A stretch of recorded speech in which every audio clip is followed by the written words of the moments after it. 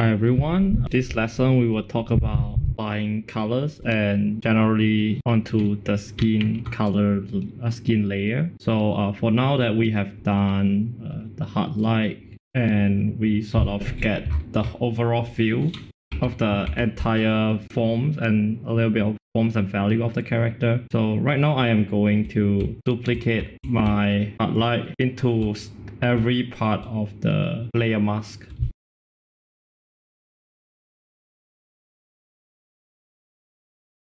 All the masking has own highlight mask. So what we can do at this point is to change the color of the highlight by using color balance. Can definitely either merge down and do this step, or you can just straight away do it with the highlight layer. So adding a little bit of color into the shadow is that generally a nice way to give it a little bit of vibrancy. Not just for the skin, but also even like darker colors. In this case, our character has a little bit of brown in the costume. So that's also a time like this. Also, we are at a time where we can also give a little bit of colors into the highlight as well, or even the local color of the mask. So if this is a bit blue, a bit black, you can actually just change the color like that. Maybe for the wings too. We can lean it a little bit more to the purple. So for this lesson, we are definitely going to focus more on the skin itself, the face. So we have already cut the face out of the line work. So let's go ahead and put it on top of the skin layer. But there's a problem that we are facing right now. The eye is getting covered by the hair, simply because hair layer is on top. So what we can do at this point is, after we have adjusted the color to what we want, we can definitely merge down the hair and cut out the part that is behind. So this part of the hair is definitely behind our character. We can cut it out, and then let's put it behind the skin. So our eye is able to be in front of the hair right now. It's not covered anymore. At this point, I am going to lower down the opacity of the line work, because it's no longer as important anymore, because we can see the forms of the character already.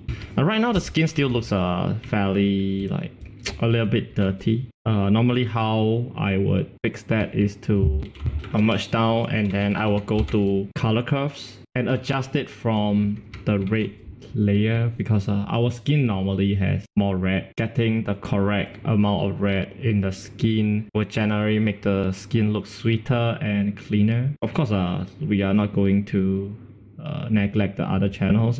Generally our skin also have a little bit of blue and green in it, and skin is generally in the warm tone. You want a little bit of green on the the lighter part of the skin. That way it will cool up the skin as well as the blue. So if you pull this up, our skin will definitely look a little bit more natural. Try to play around with the curves a little bit. I think the skin is currently too dark at some parts of it. So I think this is a good place to start. I think the shadow area still needs a little bit of red. So I'm going to go ahead and bump up the red in the shadow. Let's also separate out the mask of the gloves and the leg itself.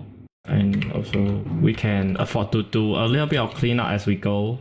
And for me, generally would use color dodge on highlight to pull out the form of object like the hand, the thigh. Notice I'm just using a big brush to pull out their forms just a little bit. And I think we are running into some issue right here on the clothes. So basically what is wrong is that this part of the clothes is making us feel that part is a little bit flat. So what I'm going to do is I will duplicate it and fix the form. The part is going more backwards. So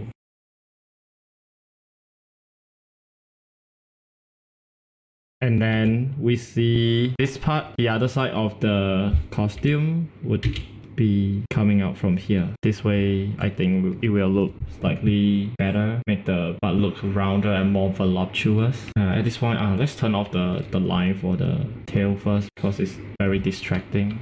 Since we have masking for the skin and we deleted the skin that's behind the clothes, right? We have to manually add that back in before we do the detailing. If not, we will be wasting time to counter paint everything later on. Let's add in the skin now. But yeah, the skin is currently still rough, so it's good to fix mask and stuff.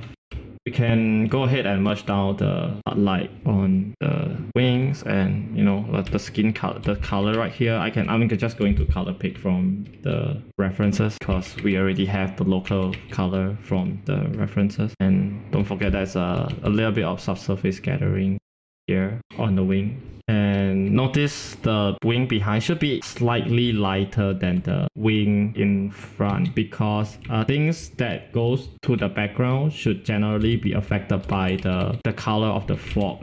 In this case, white, right? So we can just add a little bit of white, push it back to the background a little bit, and we are fine with it. I think I have cut the hair a little bit too early because we haven't get the color of the hair correctly yet. So that is a mistake on my part. So we are going to, of course, tune up the hair, get the correct color. Now let's focus on the skin and the face.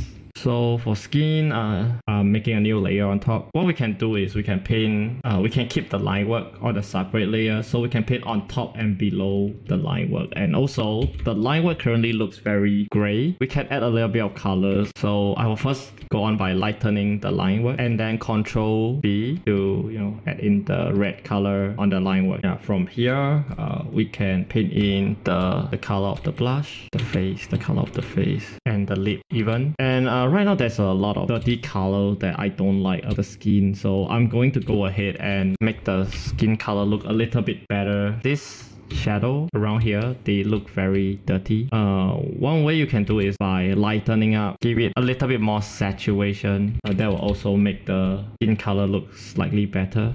If you're afraid of changing, try to make a new layer and paint on top of it. And also remember to use a bigger brush because you want the skin to generally be looking as a whole, rendering it one by one. So what happens if I pick this color, you will have a lot of dirty values around it. So it's generally better for you to glaze and then go in on the detail again later on. So I generally use a little bit more radar tone for the skin. That's a little bit of preference here.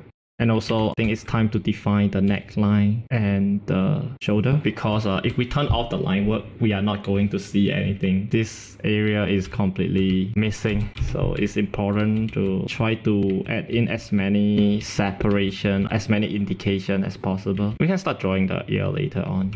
For now, the eye looks a little bit whiter than usual, but we can do the liquify later. For now, I will start doing the detail on the eye. And let's look at our character itself, right? So she has a shadow, like a purple eye shadow around the character. So let's add that in as well. Purple, maybe slightly leaning towards the red, just like the hair. I'm using a soft brush at this point because we are not defining any detail right now. Detail is definitely for later. And the softer it is, the easier for you to do the detail later on because details are meant to be sharper and the rest of the soft brush is just giving sort of an impression to your pieces. And for female faces, generally a lot of things are softer. And for eye, blue, we have a blue eye here. And she has a very dark eye liner around the eye. So let's also give her that. If you're unsure at this point whether you want to draw the eyeliner first or the eyelashes first, I would totally advise you to separate your layers and then you can draw the eyeliner below it and the eyeshadow and the makeup. That way you have more control to your painting as well. Also notice that I'm using more and more saturated colors, especially for the eyes, because the eye is definitely our focal point. And we have like this shadow around the socket, so I'm going to add that in as well. I'm just picking colors from the skin itself. So once you have all the color down on your character, you don't really need to pick new colors anymore. You can just pick colors from your character. So we are going for a more studio lighting look. For now, we are just doing the base of the character. Just imagine that she is in a studio with diffuse lighting, and that's how we are going to render her. So something like the reference we have, or this character that's taken on the studio lighting, a room with a lot of diffuse lighting. So yeah, do not worry about crashes. If there's no deadline and it's a personal piece, sometimes redoing it again will give you a better result as well. Of course, no one wants to be in that situation, but sometimes Photoshop is just like that. Same process. Look at the lighting, like the highlight I added on the hair, right? It's actually just color dodge. I use a lot of color dodge to ambient lighting or giving forms to the things that I want. So this is perhaps a technique that you guys can adopt. I don't think many artists uses color dodge because they couldn't control the value. Yeah, the downside of color dodge is that you cannot really control the colors sometimes. So use it as cautiously. Okay, we can go ahead and detail the face even more. That's everyone's favorite parts to do, and it's also the most important part, right, of the painting. You generally want to also feel a little bit more motivated after you finish the face, because since the face is the selling point, we generally want it to look as good as possible before we move on to rendering the other parts. So let's go back to our character sheet and look into the details of the eye. So generally I will use this kind of soft brush and then add the pupil in the eyes, then go darker, and then so that create the base of our eye already. I actually wanted her to have a squinted eye, a little bit more closed. There should be a little bit of eye bag around her under the side of the eye. And if you guys do not know how to do this, like draw like that kind of eye bag, please use a reference as well. This kind of eye bag is generally very popular in Korean makeup. So yeah, definitely researching into makeup generally will help you in understanding how or why a girl look a certain way. Yeah, that will definitely increase your knowledge on drawing female faces. This eye seems very too small, so I'm thinking of pushing the eye in a little bit by pulling in this nose bridge. And remember this, the thing that this part of the nose that's bent in is aligned with our tear duct. Yeah, so anatomy definitely comes into play. Speed painting, as in painting, watching me paint, definitely one thing. The knowledge behind learning facial structure is also very, very important. I can show you the process, how to render faces, but drawing good faces still require understanding of human facial structure. So be sure to not skip your practices. At this point, I'm thinking of merging down the eyes and liquefying it a little bit. But okay, let's do the shadow first for the eye. We also have a gloss on top of the eye. We also have a double eyelid that I have not drawn in it. You also notice that I haven't drawn any eyelashes on this eye because I want to finish the base makeup before I draw the eyelash. Many artists would jump into drawing eyelashes first. If you want to do that, you better make a new layer, because drawing the eyelash then going below to add the eyeshadow is a pain. For gloss, you want to use a harder brush, and then you want to go over with lighter and lighter color. Make a new layer. Draw the eyelashes.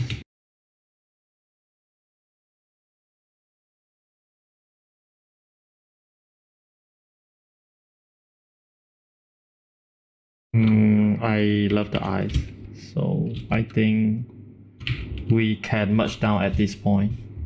So if you're afraid of merging down, duplicate, then merge down. So you can always go back to the previous step. And right now, I'm going to sort of liquefy the face. The eye is not balanced.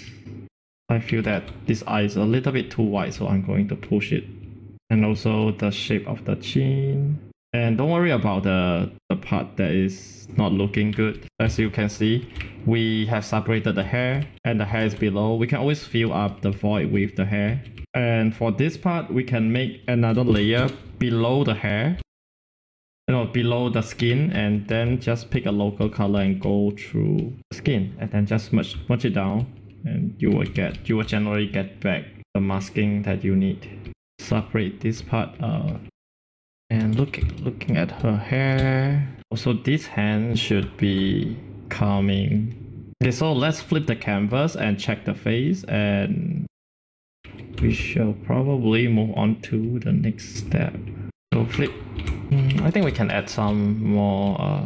As for me, like as long as every time I'm changing the faces, I will duplicate because I am afraid of messing up the face. And also, it's also a good way to check whether the previous face or the new face is better. For the lip, right? Avoid using black color on the shadow. Generally, new artists would use black color on shadow, but in fact, right, the reason why we use red for the shadow is because our lip would tend to bounce a lot of light around each other. So if the light comes from, let's say, the top, the red light will bounce here, and then the red light will bounce in and bounce in and bounce in and bounce in. Therefore, that creates a little bit of subsurface scattering onto the lip. And that is also how our lip is more red on the inside, on the shadowy area. So please take note of that. And also she has a fang. Maybe we can also give her a fang. Please use reference for the lip, the nose, the eyes separately if you need to. And to add gloss, normally I will give it a little bit of rim light.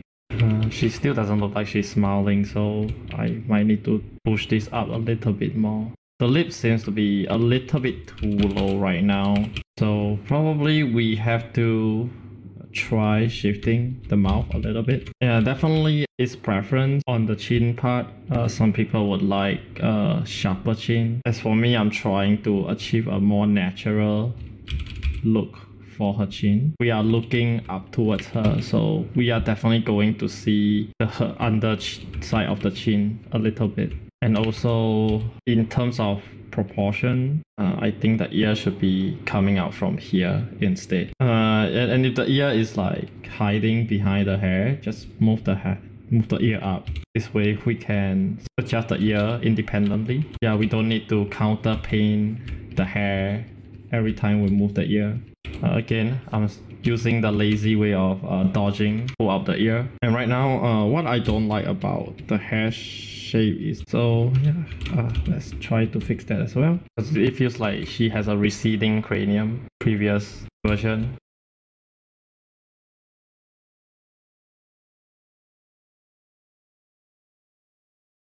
And shadow around here, because this hair is on the inside. Okay, guys, we shall move on to rendering hair. That's it for the skin part of the rendering, skin and faces. So I'll see you guys on the next lesson.